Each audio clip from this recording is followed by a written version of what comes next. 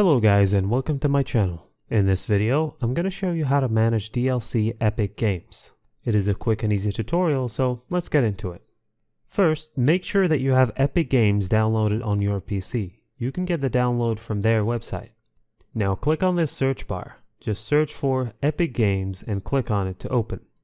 Once in, please ensure that you log into your account. It will now bring you here. You'll see all the game suggestions, all the games you have bought, and the ones you can buy too. At the left side of the screen, we have these three main options: Store, Library, and Unreal Engine. Just click on Library. This is the place where you will see all the games you have installed.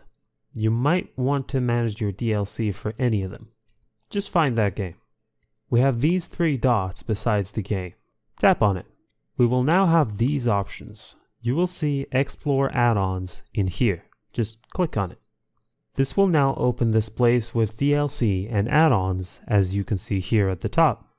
Just scroll through the add-ons. You can see that prices are listed besides each add-on. Tap on the one that you want. You can now buy the add-on by clicking on this Buy button. And that's how you manage your DLCs on Epic Games. And thank you for watching. If this video was helpful, please leave a like and subscribe to my channel for more videos like this, and click on that notification bell to never miss an update.